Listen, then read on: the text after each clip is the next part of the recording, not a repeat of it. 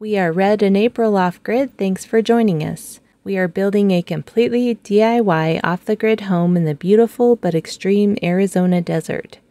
Red is going to start out by talking about our home orientation and how the house is performing as the outside temperatures are starting to heat up. We have exposed metal beams and currently only 2 inches of insulation board under the metal siding on the exterior of the house. After talking about temperatures, we'll show you what else we have been up to. Be sure to subscribe and give us a thumbs up to follow our off-grid home building and other adventures. So a little about our climate. So last summer, the highest temperature we recorded was about 105 degrees. June is typically the hottest month, and once the monsoon rains begin in July, we should cool back down into the 80s. Well, it's a hot day in late May here in Arizona. It's about 4 o'clock in the afternoon. It's up at about just a little over 95 degrees today. And we just got out of our RV. It's a lot cooler in there. We have an evaporative cooler going, and it's pretty comfortable in there, although still pretty warm. And we're about to go check out the house and see how it's doing. So here's something interesting. We're on the side of our house. This has been exposed to direct sun. It's in direct sun right now. And I wanted to show you the temperature difference between white and a color. So start on the color. It's 150 degrees on that color. All I have to do is move over here to the white.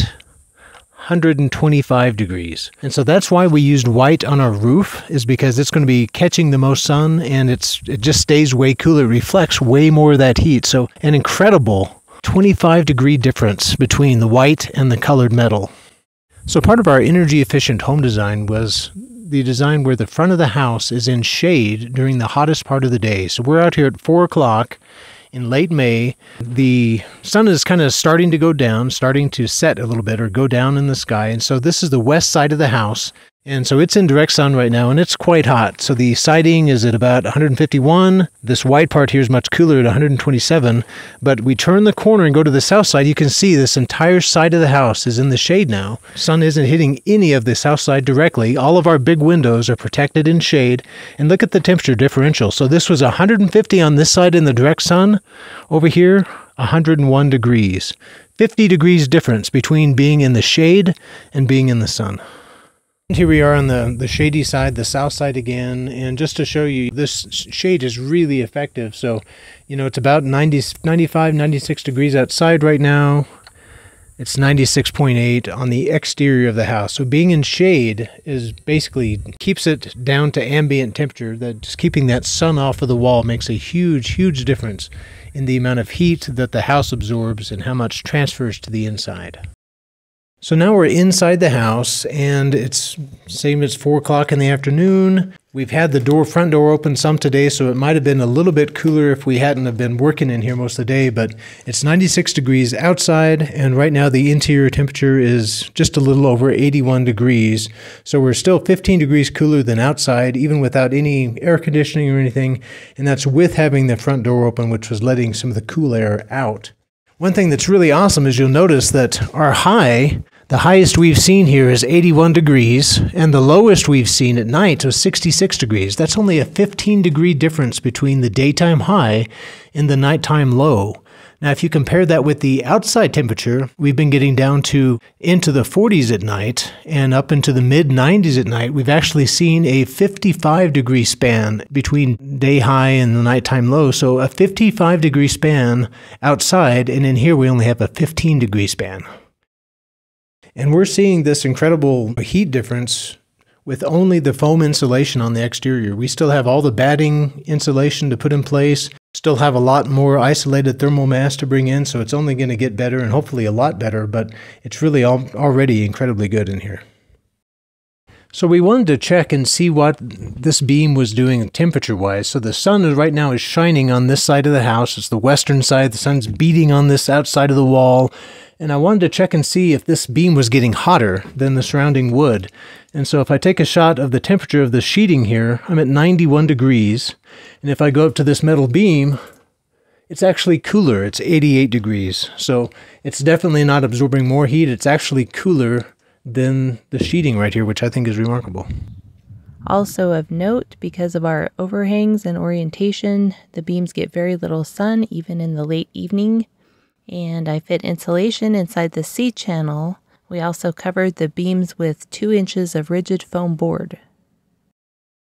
This beam actually extends outside the house. It sticks out 4 feet with that overhang, and I wanted to see if that beam was getting hot since it's on the end of the house, absorbing that afternoon sun, and I'm pointing up there right now. I'm getting 90 degrees on the beam just before it exits the house, and the sheeting nearby is 91.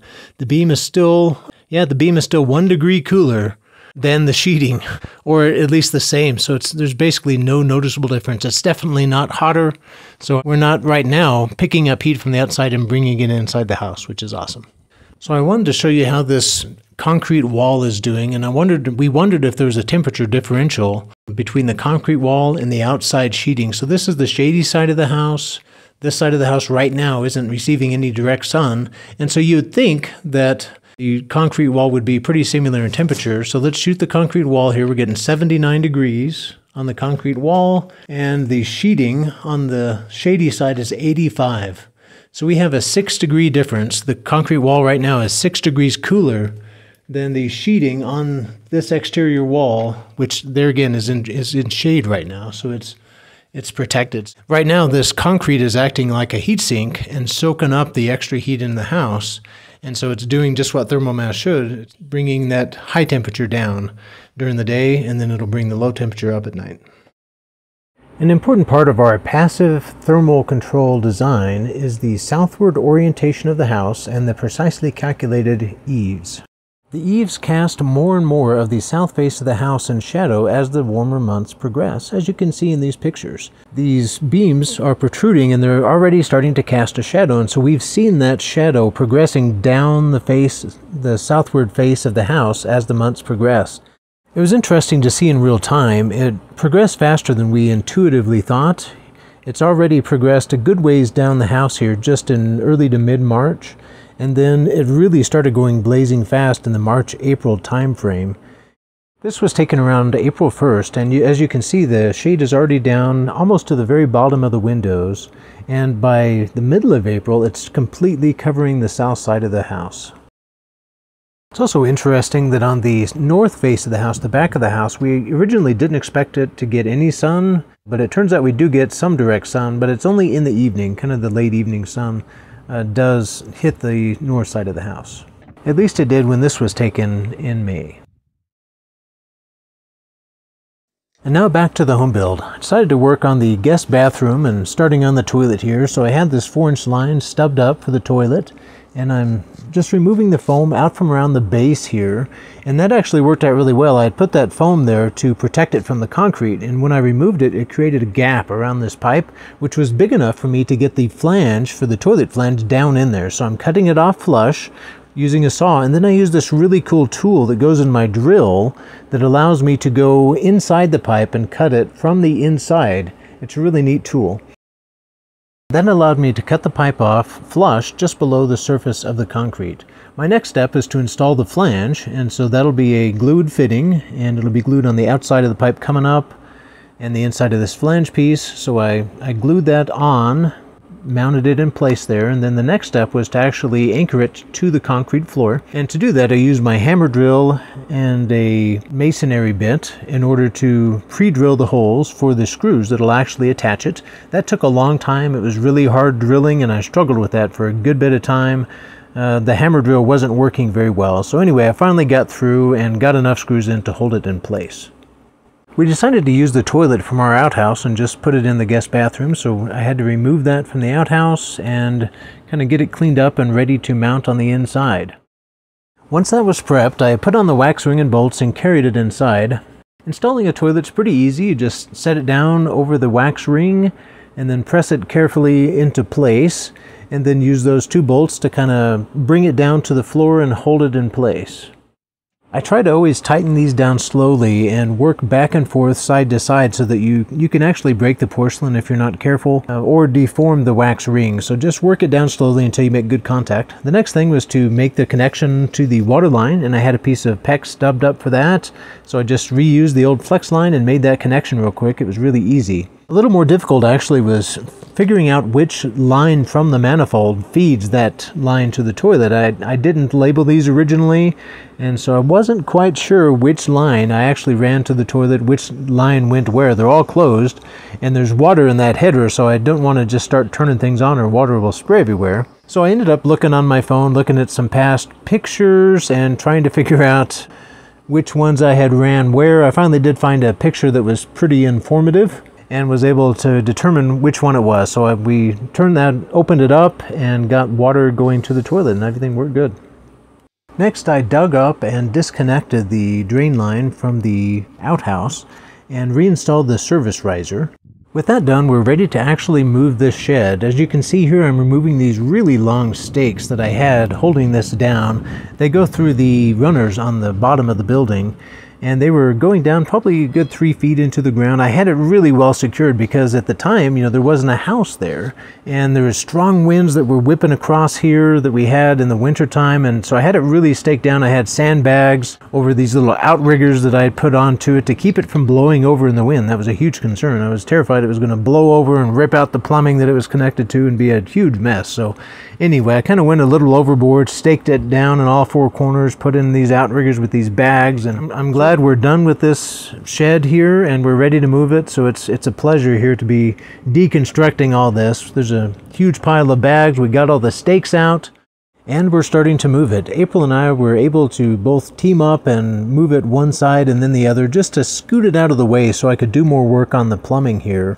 I've disconnected it and all that is put back on the septic end, but also coming out in the same location is our gray water system, and it was just terminated and capped here. And I wanted to make the gray water system usable. I'm not going to finish the gray water system now, but I did want to make it temporarily usable. And that entails bringing it out a little ways away from the house so that we can start using it, at least for now. We want to be able to connect the sink and start using this gray water system, so that entails just getting it away from the house a little ways, and now is a good time to do it. So we got started, but we didn't have all the supplies we needed. We were kind of limited with what we had on hand, and so this is just a very temporary fix, and really we were still trying to figure out what we wanted to do long term with the gray water system, exactly where we wanted to run it and what we wanted it to water. And so anyway, we were struggling a little bit to figure out what we wanted to do. We eventually settled on just bringing it out around the porch a little ways and then create a little protected rock bed for it to empty into. This will work for now. We're backfilling it, so at least we won't have to come back and redo this part. It is at least headed in the right direction. We plan to eventually run it further off, and it'll actually water some shrubs, trees, bushes, that sort of thing. It'll be really useful, but this will get it to a temporary useful condition for now. This line is actually quite shallow, and intentionally so, and the reason for that is because the gray water system is all gravity fed, so it needs to be able to, just by the force of gravity, migrate out to wherever you want it to be. And so we had to really take elevations into account, and so I think this is going to work out perfect. Where the direction we're running it to is all downhill from here slightly, and so we'll be able to use gravity to take it onto those trees and bushes that we want to water. Really looking forward to getting this shed out of here. It's been up next to the house. We've been working around it, and great to finally move it. We had some of our kids happen to be around, and we asked them to help us move it, so we hooked some ropes onto it and just pulled it out of the way. It was a bit of a struggle, and the skids do allow us to slide it across the ground fairly easily. I also moved the sink from the temporary bathroom into the guest bedroom, also in a very temporary manner. And we got in our drywall and we're ready to get started on that. April's been working on the insulation, which also came in with the order. She's been busily working on that, started in the bathroom. Here I am, I'm working on a couple exterior lights. We picked up some dark night sky lights that don't spread too much light up into the sky, kind of keep the light pollution down. Those will be our exterior lights, and I'm installing those now. Those were a pretty quick install. I did the backlight first, and I'm moving to the front of the house, using identical lights in both locations.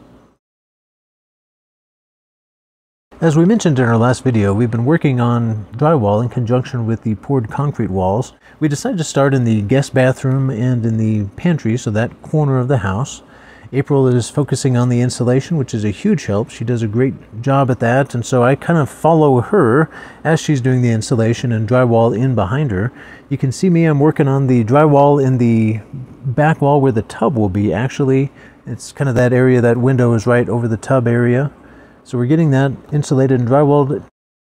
The insulation that we're putting in here is 10-inch thick insulation. It has an R value of 30, and so that combined with the foam on the roof that we've already added will give us about an R40 in the roof, which is not tremendous, but due to the way it's designed, without having any thermal bridging, it's actually a really well-built roof, and we're really happy with the R value it has. But anyway, these thick pieces are a little bit difficult to get in between the beams. April has to work at it to get them in a little bit. Fortunately, they do come in 4-foot wide bats, which worked well to get in between those metal beams, which are on 4-foot centers. While she's working on that, I'm putting up the drywall. The drywall for the bathroom is this purple drywall, and it's purple because it's a mold and mildew resistant drywall that's recommended for bathroom use.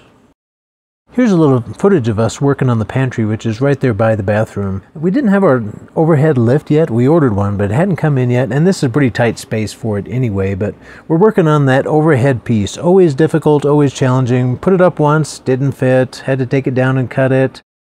Put it up again, and then realized that I didn't cut out the hole for the light fixture, the light socket. So take it down again, remeasure, cut that hole.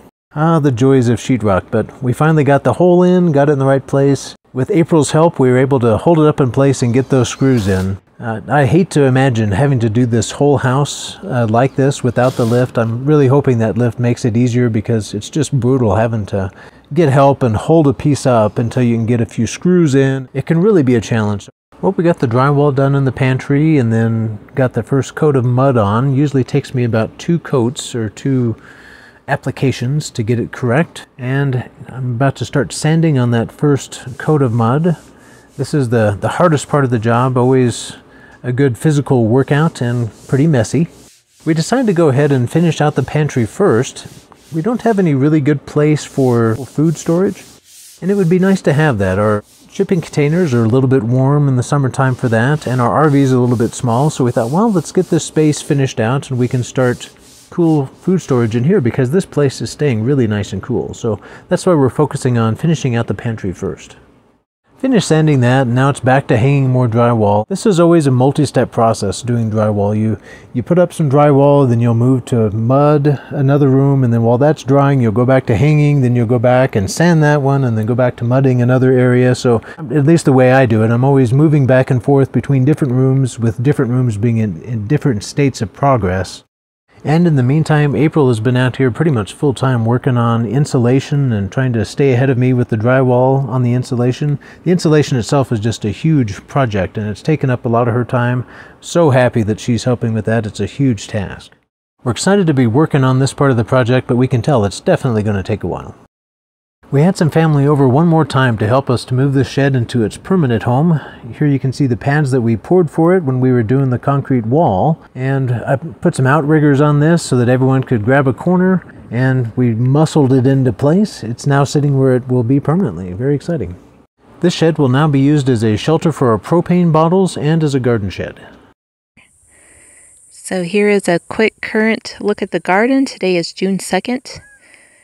The beans are getting attacked by the leaf cutter bees, but last year they got to them but didn't kill them, so I think they'll be okay. Getting a few aphids, having to try to keep those under control. The squash are doing well, starting to climb the trellis. Butternut and spaghetti. Potatoes, pepper, tomato, and squash are doing well. Lots of these purple butterfly like we had last year. They're just everywhere. They're attracted to the water, but didn't seem to hurt anything. Tomato and squash are doing well. I read that lizards will eat squash bugs. I have seen a few, and they can really take over, so I'm hoping the lizards will keep them under control. There's usually several lizards under the squash plants, so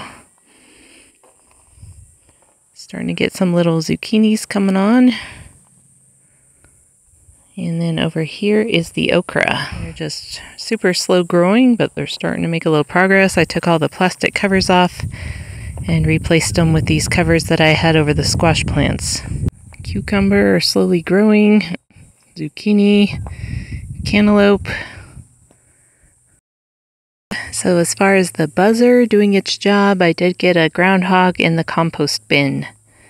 So I was able to get rid of it, and it hasn't come back. I haven't had any more in here. The repeller is not perfect, but I'm still hoping it's somewhat effective and will at least be a deterrent. So we seem to have a lot of cicadas this year, so I've got my Palo Verde all wrapped up. The cicadas can lay eggs in the thin branches of the trees and kill them. So just thought I'd put a netting over that and hopefully keep them away from it. And my firethorn has a little something going on with it. I don't know if I'm overwatering it or what's going on. So I learned that English ivy does not like full sun. So I wish I had read that. It also likes humidity. So I noticed it was looking kind of sunburned. So I put some netting around it. So not ideal since I wanted to use it in full sun to shade the end of the container. So we'll see how it does. This is some kind of native vine that has some kind of melons on it that I transplanted last year. So at least we have something growing up the container. So it's about a week later now. It's June 10th. As you can see, things have really grown. We got a little bit of rain last night. If you enjoy our content, be sure to like and subscribe and give us a thumbs up.